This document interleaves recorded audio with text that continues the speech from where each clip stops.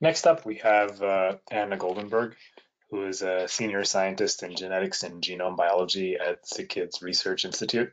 She's also the Varma Family Chair in Biomedical Informatics and an associate professor in the Department of Computer Science. She'll be telling us about lessons learned in ML deployment in healthcare.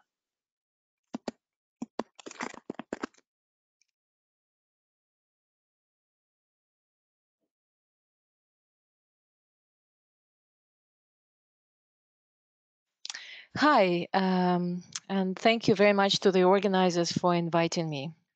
Today, I'd like to talk to you about the lessons we learned when developing and deploying machine learning in healthcare. So this is not a news to you. This is a typical cycle of ML development.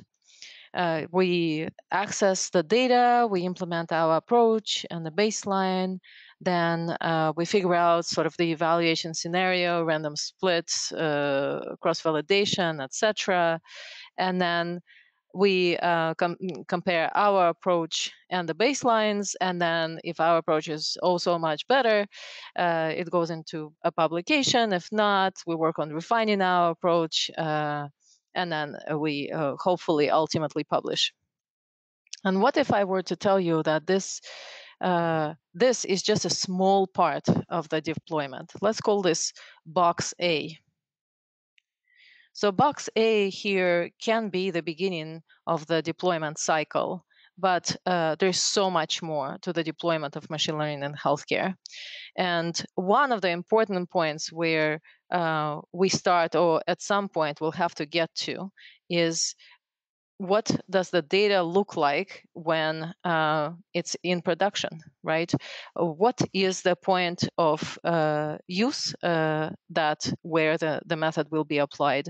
And we need to capture the data at that point and put it into the algorithm at that point to see how it will really work in practice. So sometimes it can be electronic health records, sometimes it can be streaming from a Philips device, maybe there is a special database that is set up. All of that has to be figured out for deployment. Then we have to set up an appropriate evaluation. Most of the talk will be focused on this box because evaluation is extremely important, and there are many parameters about how you would evaluate it. And ideally, you want to set up your evaluation to mimic prospective deployment and see how it works in that regard. And then the model that you developed and potentially tested in the random split almost never works in a real setting, even offline. So we have to refine the model. We have to make sure that it works in a setting that are closer to deployment. And then there's a whole slew of things that may or may not depend on you and your team entirely, which is setting up the silent mode, which is potentially you'll have to involve IT in or the clinical team in deploying it, where it will ultimately be used, but in ways that are not at all affecting the current workflow. So this is what we refer to here in the silent mode. There are variations on what that silent mode looks like depending on the application. You have to conceptualize and implement a UI. If you're lucky, there's already a UI where you can just plug in your predictions, but a lot of times in potentially in places where this is new, you have to worry about that too, and potentially work with people who are HCI specialists to deploy that. And of course, the first and the last is that all of the permissions and all of the teams have to be aligned with deployment, saying that yes, this is okay, this is okay to go. So the privacy teams, the IT teams, all of that have to agree, and that takes time. Because normally this is not sort of their first priority. So the deployment is at the end of that. And there are many lessons to be learned on the path to getting there in each one of those boxes. I will talk to you. So the problem with the fact that we sort of have different strategies for publications versus deployment, and that the deployment often comes after publications, is how many papers actually make it and how many tools actually make it to practice. So the exponential rise in the number of papers, and this is just a lower bound because these are collated from PubMed with AI and ML in them, reach over 25,000 last year. But the deployed, and this is the upper bound because we sort of looked for words deployed, and now there are many papers that say that deployment is important but don't necessarily deploy. So the percentage will be much, much smaller. This is less than 0.01%. So what this says is that the patients are not really benefiting from all of this amazing and fantastic work that a lot of us in AI and healthcare are doing. So some of the lessons that we have learned on the path to trying to get the deployment to the deployment finish line are the purpose of this talk. So my first example, I will give two examples in this talk. My first example is the planning of the staff and resource management in an emergency department at SickKids, the pediatric hospital where I'm based. Here, the goal is to really help to have enough staff and to have enough appropriate care for the patients, given how many patients there are. And the second example, which is quite different, is using the Fitbit watches to help with COVID detection. So the staff planning in the emergency department greatly depends on the patient volume. Essentially, this is the key contributor to making decisions. And here we have sort of multiple different escalation levels. So depending on the patient volume at the moment, if it turns from 30 to 31, we'll have to go to the from normal to escalation level 1. And at that point, we have to start discussing, because this is up to 80% capacity of the isolation beds, have to start discussing maybe in a different clinic, a new space has to be opened. At the escalation level 2, there may be discussion about opening that space and starting to put isolation beds there. And this is already 100% capacity. So have to start planning for more staff and potentially faster discharge and of the patients and onboarding of the patients. And escalation level 3, this is beyond the 100% capacity in Emerge. At this other clinic is also at 100% capacity, and start talking to managers across the hospital to see if some of the patients can be admitted as inpatient. So this is very important to plan for and not act as it's happening. And of course, our goal as machine learners is to make a 24-hour forecast of the expected numbers and ranges of patients, these ranges that I'm talking about within the escalation levels, to see if any escalation will be needed and when to be prepared for it. So this is the data that we had. This is all unique patient visits, about 202,000 to SickKids Emergency Department for the last 2 years, June 2018, so 3 years. And this is what you see is the patient volumes, and you can see in pink is where COVID has started. And while you see a sort of maybe a pattern before, when January you had we had the high patient volumes, and this has to do with the flu season and sort of being right after the holidays, with a peak being 140 patients in January 2020. You can see that during the COVID, the numbers went down significantly. And they went significantly for many reasons. There were lockdowns, people stopped going for reasons that they felt that they were not significant enough. There were different procedures for being admitted to the hospital, et cetera, et cetera. So many reasons. But you can see that there is a different phase. There's a sort of a phase transition here, and that the numbers and the patterns look completely different as COVID hit, and that they're slowly coming back up to sort of the previous years just now. So the model development cycle was interesting. This is sort of a single variable predictor, not so hard. So we started, of course, with the linear autoregressive models, and the performance, of course, completely collapsed during COVID due to the non-stationarity.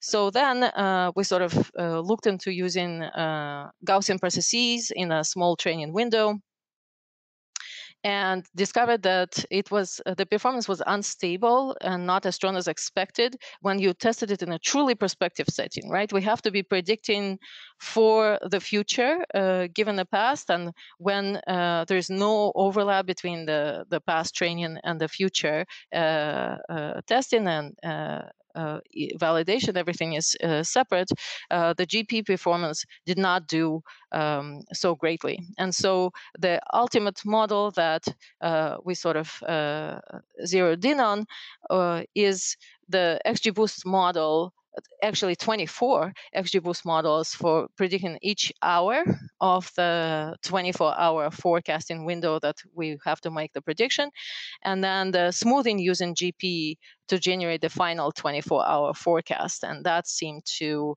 perform much better with the standard errors, of course, also available. So there are many questions that one has to ask when generating this.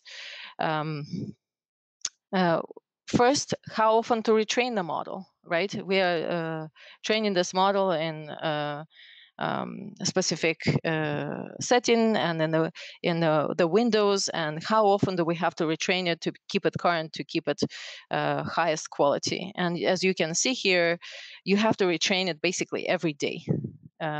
So if you are not, if the model is not retrained every day, then the performance is significantly lower. So this model is retrained every day to make a prediction for the 24-hour forecast.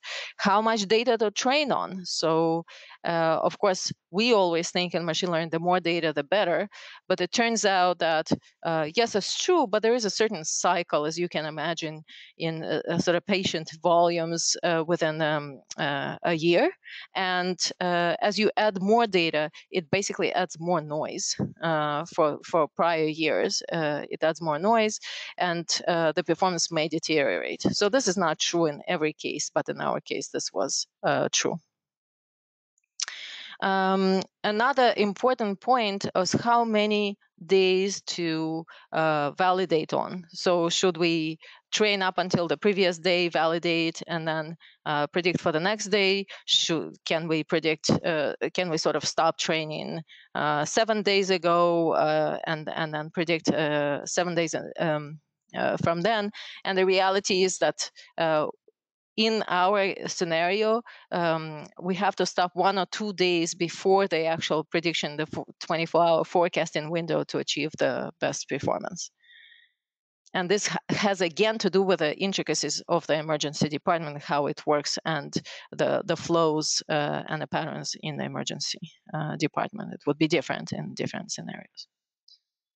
So ultimately, what has to be understood is that the threshold has to be selected in a rolling fashion. So if you are targeting, say, 10% false positive rate, then maybe in your models, you want to set 5% false positive rate in any given model that you are selecting right now, because ultimately this threshold is a random variable, and so you will be in one of these gray curves. You will not be on the blue curve every time. You'll be in one of these gray curves, and so we have to be mindful of the fact that if we don't want to go below a certain threshold, we have to be more conservative. So ultimately, the final setup and performance is to train for 1 year, to validate for 2 days, and we retrain these models nightly. And as you can see, we sort of set the precision threshold at 50%, but because we have been making conservative selections, we actually have much better precision performance. And what's interesting is that the beginning looks fairly very high variance.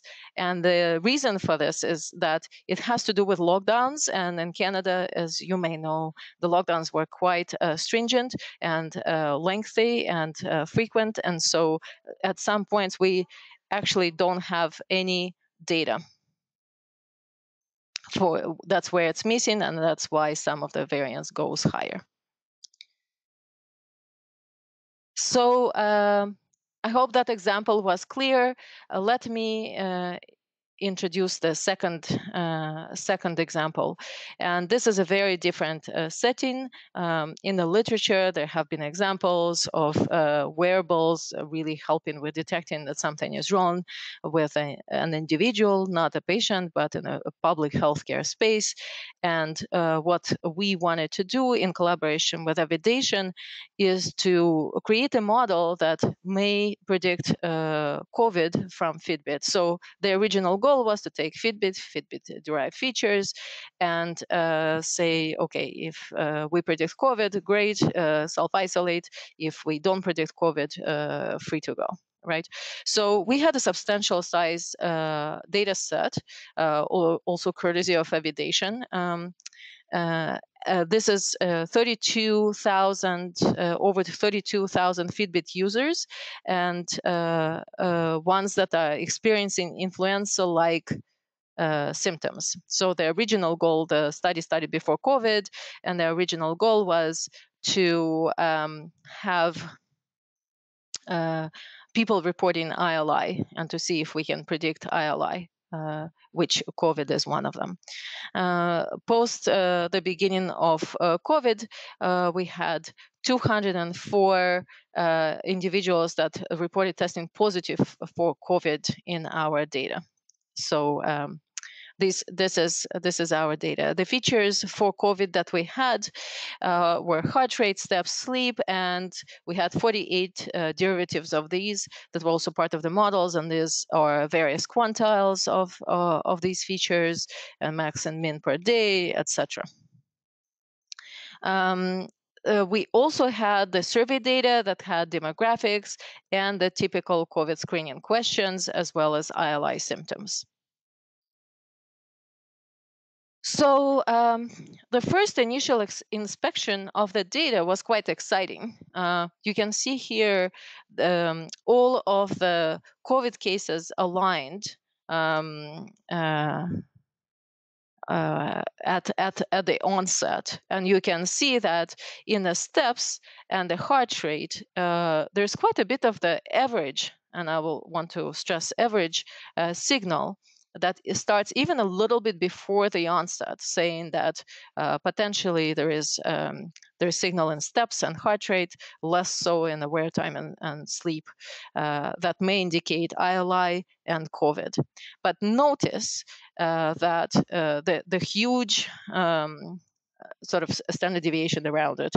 And this is an important point because however, whatever we can do on average, ultimately we wanted to predict per patient, per individual, and that is a very different story. So this is sort of the comparison of our data and the prevalence and survey responses to the CDC reported data. So in orange, you can see the CDC. In purple is the people responding to the surveys. And in solid color, you see the ILI incidence. Again, influenza-like illness, and in purple you see the survey, and in the dotted line you see the COVID. And you can also see that CDC started underreporting ILI once COVID hit. And so this is sort of the gray line sort of indicates where COVID outpaced ILI at this point, which sort of corresponds in both our data and the CDC reported data. Also, we had a big spike, a bigger spike in the survey responses and in COVID activity than in the CDC reported activity.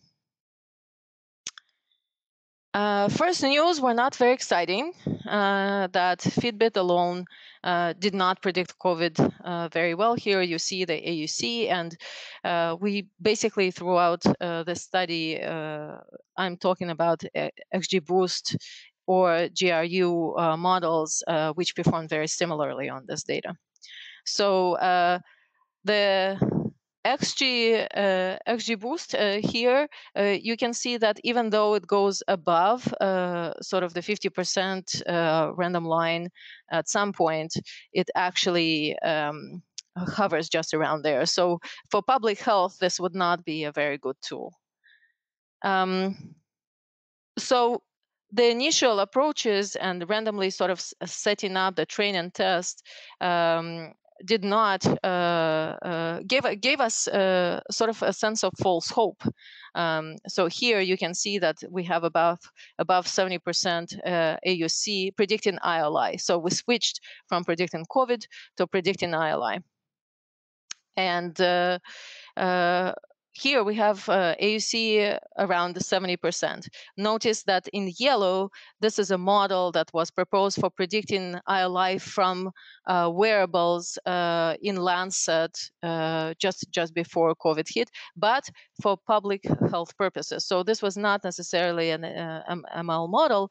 The yellow line corresponds to sort of thresholding, saying if your activity goes higher than this, this might be indicative, or sorry, if the activity drops below or goes higher, so if it deviates in a certain way that you can put a threshold on, then it's indicative of ILI. And when you report basically results on a full population, that's one thing, but when you're predicting for individual people, it didn't perform so well. This model didn't perform so well in our study. But when we took the same model and we actually compared the test taken at random overall versus the solid line here, which is weekly performance. So it's the same model that was trained. It's still a random evaluation, but it's evaluation per week. So we sort of try to disentangle the prevalence from the prediction. You can see that the performance is much, much worse. So even testing at random versus testing on a per week basis continuously is better, and is hidden by the fact that there is a lot of the jumps in the prevalence, and we are sort of riding the wave of this difference in the prevalence. Once you try to take that out of the equation, the performance deteriorates quite significantly. And so sort of what we tried then to do is we tried to adjust, to put in place the proper evaluation scheme where we sort of have the model trained, and this is the same model still. It's just to show a different engagement. So we started retraining the model prospectively, but still evaluating it on the in red sort of the random test, and in blue the prospective week. So it's exactly the same model that is shown in pink and in blue, but the difference is how we tested it. So it's in pink, you can see that the tested data was taken randomly from the same period that the algorithm was trained on, and in blue, it's the next week after the training set finished. So this is one figure. Sorry, and just to say that the error bars are based on Bootstrap, and these are Bootstrap intervals. And this is just to tell you that this is a very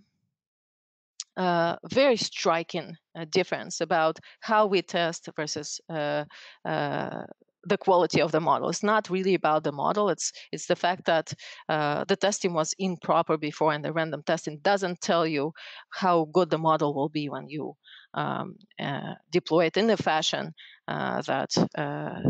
When you test it in the fashion that it would be deployed in the wild. So this is something that we call continuous versioning. This is what we do now. So we basically train for week 0, we tune for week 1, then we test. It's called deploy here, but this is tested on week 2, and and we keep retraining them every week. So we take in this particular case as much training data as we have, and we just keep tuning the new model and deploying it, which means there will be some variance in the performance that we'll have to account for in our thresholds.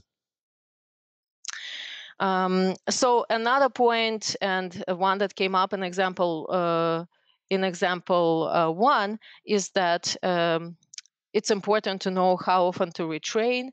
And in these models, if we are forecasting far in the future, this is the darker models are the ones that were trained earlier, November, December, and it gets lighter as we train. So if we are testing in June of 2020, it's really helpful if the model is retrained in the last sort of week, up to 2 weeks. But further back really makes the performance much worse. So you can see that the models, especially this yellow and orange models, they're performing better than the models that were trained before, and they're performing better than what we expected in a COVID setting. And so what we did was we sort of redesigned and re-envisioned what the deployment strategy might be. And in this particular case, what we propose is that we predict ILI. And if our model predicts ILI, because we were capturing a lot of the cases that were not ILI, we were saying that they are ILI. So to distinguish among the people with ILI and people with COVID, we propose to complete a short survey because the survey-based models perform fairly well. So we complete a short survey, and then we predict COVID based on this short survey. So these are essentially, in our case, 2 stacked models. And if we predict COVID, it's fairly certain that the individual has COVID, and then they should self-isolate immediately and take a test and wait for the results of the test. If we don't predict COVID, they might still have ILI, and so they should not be exposed to others as a precaution measure. And so we think that this sort of updated flow is a more useful flow for public health. And we are discussing with Avidation about sort of some versions of deployment. And Avidation is deploying some part of this. So this is just to summarize the results of the Fitbit Plus survey. So here below you see prediction of ILI wearables. This is specificity. This is not AUC anymore. That's why you're seeing lower numbers.